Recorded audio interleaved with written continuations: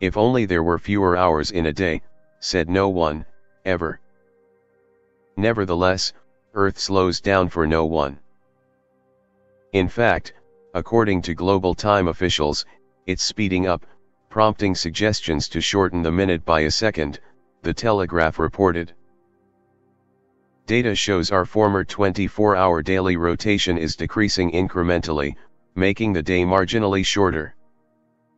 For example, Sunday lasted only 23 hours, 59 minutes, and 59.9998927 seconds, according to timeanddate.com. And though the planet's rotation rate may speed up or slow down slightly from day to day, due to natural terrestrial and celestial alterations, astronomical calendar trends indicate that recent years have become shorter overall. Case in point, 2020 beat 2005's shortest day 28 times, and 2021 is slated to be about 19 milliseconds short of a typical year, with an average daily deficit of 0.5 milliseconds. The world's clock watchers are used to tinkering with time.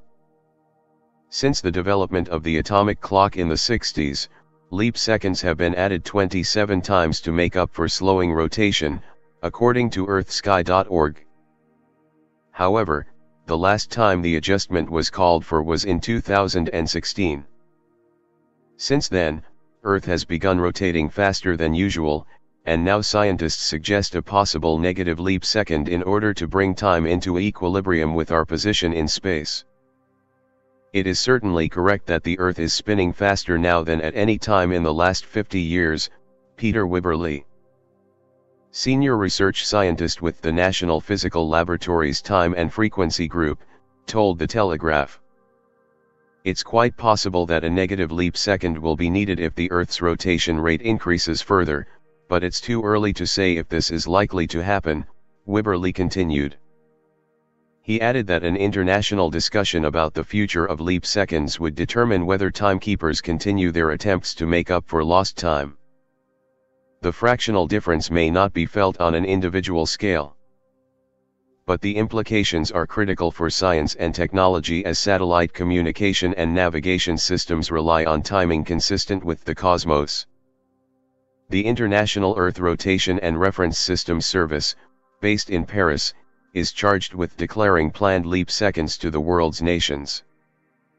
But some argue that the practice of adding and removing seconds to correct time may be causing more confusion than good. In 2012, an added leap second caused server crashes across a number of internet sites, including Reddit, Yelp, and LinkedIn, while also disrupting those who use Linux operating systems and software using JavaScript. As a result, some national leaders have pushed to do away with leap second corrections altogether in favor of using an unfettered atomic clock, shorter days and all. That decision will ultimately be left to the World Radio Communication Conference in 2023, according to the Telegraph.